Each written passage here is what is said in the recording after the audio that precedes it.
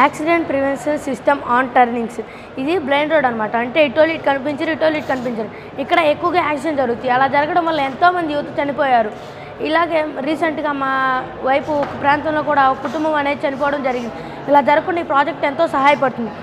ముందుగా ఇవి సిగ్నల్స్ అంటే ఐఆర్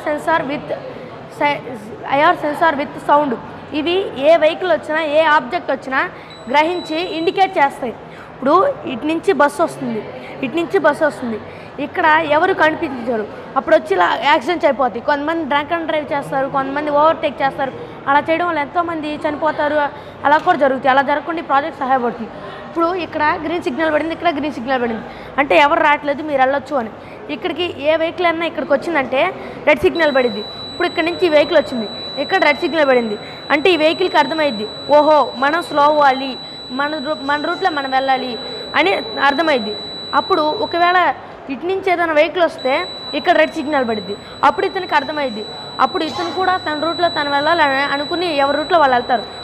ఒకవేళ అన్ఎక్స్పెక్టెడ్లీ సపోజ్ ఒకేసారి 2 వెహికల్స్ వచ్చేసినాయి అనుకో, ఇట్లా సైరన్ పెద్దగా సైరన్ మోగింది. డే టైం అయితే లైట్స్ మోగుతాయి కానీ లైట్స్ వెలుగుతాయి కానీ మనకు కనిపించదు. అలా కనిపించకపోవడం వల్ల ఎన్నో యాక్సిడెంట్ జరుగుతుంది. అలా జరగకుండా ఈ సైరన్ కనుక పెట్టినట్లయితే ఇది పెద్దగా వచ్చింది. ఇప్పుడు మనం ఎక్కడున్నా పెద్దగా సౌండ్స్ వస్తే మనం రియాక్ట్ అవుతాం. అలాగే వీళ్ళు కూడా ఎంత డ్రంక్ అండ్ డ్రైవ్ చేస్తున్నా, ఓవర్టేక్ చేస్తున్నా వీళ్ళు కూడా విని వాళ్ళ రూట్లో వాళ్ళు వెళ్తారు, యాక్సిడెంట్ జరగకుండా ఉంటాయి.